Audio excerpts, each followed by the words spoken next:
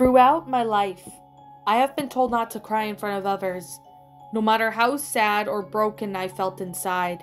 To my parents, teachers, friends, or other co-workers, crying in public showed both one's weakness in enduring the hardships of life, and their pathetic selfishness in demanding sympathy of others for being so weak.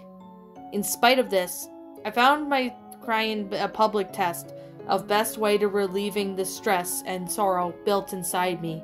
Although those around me looked down in disapproval, I felt sorry for them, for they refused to let their own vicious troubles escape from them in the same manner as I did, choosing to contain them under the disguise of a strong public composure. Pain, I found, when, however, erodes such as false notions and strength and endurances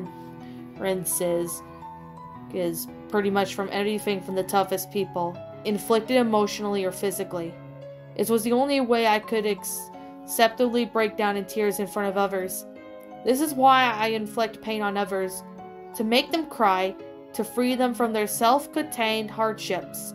The years of abuse, neglect, loss, isolation, I regret that.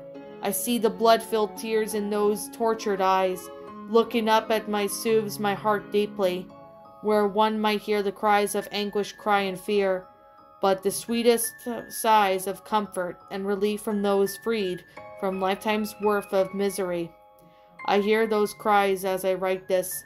Although it seems to be dying down, I must attend these poor souls once more to let them know that it's still okay to cry. Bye for now.